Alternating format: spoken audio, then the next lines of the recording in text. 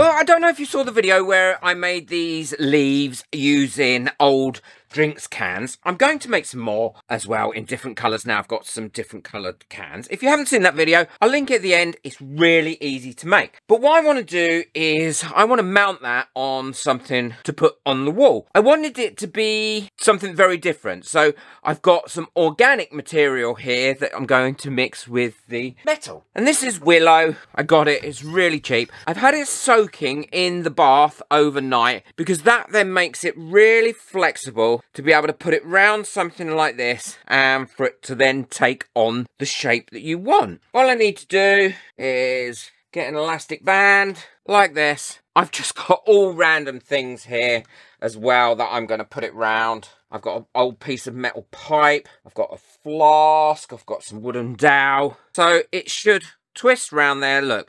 Really easily now. And then pop an elastic band there at the end of that one. Hold that in place and then let it dry. And once it's dried, it will keep on that shape. And it's really surprising how small you can get these twists. I've got a piece of wooden dowel here that I'm going to do the same with. Now, if I had a steam thing, I could have probably put this in a steamer and rather than had it soaking in water overnight.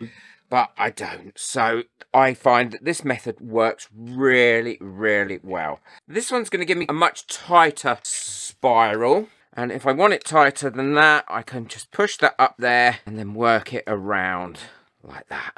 I want it straight at the end. So I'm just holding that on the end like that. And then I can put something on the end there to stop that coming undone and let it dry. These are all dry now. I left them overnight to dry, so they should have stayed in the positions that I've put them in. They might spring back a little bit, but not a great deal. I did some of these in my house a while back for some lights and they came out really well. So look at that. That's lovely and spirally. Let's have a look at the really small, tight one that I did. Look at that. Look how big that is. I love that. Oh, wish I'd done a longer one of that now. I might have to do a longer one of that to have in my house. It's much cheaper doing it like this than buying them all pre-done if you can get hold of some normal willow. So there we are. We've got our 5 strands now, and I want them all to come out like this from the bottom bits, which we left fairly straight, look. Not sure I like the one that's not very tight. I think the ones that are tighter look better. And now it's just a case of being able to put these together. So I'm going to leave the larger one out and just use those 4. And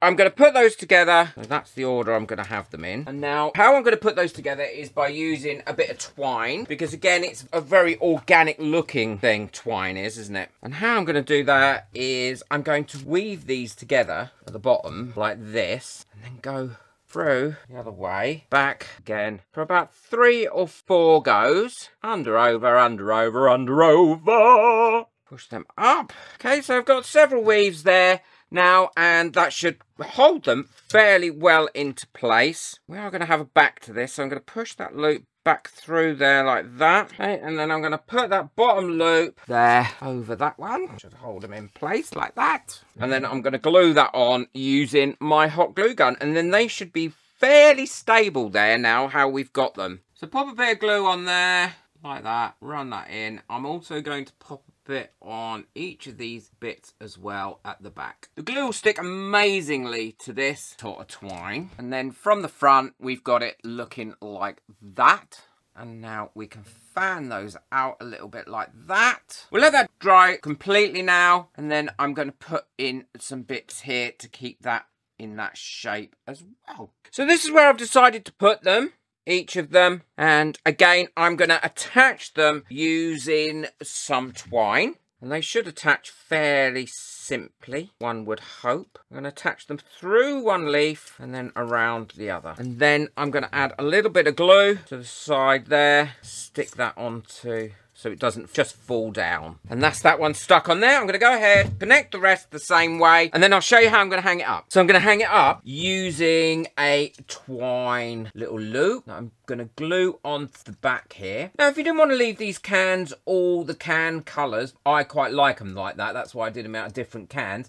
Then you could spray this with any spray paint that's suitable for using with metal. You could have it gold, you could have it silver, you could have it brass, blue, black, yellow. Oh, I'm just listing colours now. I wouldn't mind if I could see them. And I'm telling you, you're going to be really surprised how good this looks when it gets put up. Well, there we go. I've hung that up now. It's on my back wall in my studio. I haven't decided where I'm going to put it in my house, but I am definitely going to put it in my house. I think that looks amazing. The colours look great. You wouldn't know it was made from cans unless someone told you. I love the way the willow has gone all lovely and twisty. Let me know in the comments what you think. Give it a go. It's really easy to do. Don't forget, if you want to know how to make these leaves, then I'll link that video at the end of this one. It's well worth a watch because you make them out of cardboard, all sorts of different things. Don't forget to boop that like button. Really helps my videos to get out there. Hit that subscribe button. Take care. Enjoy your crafting. Bye.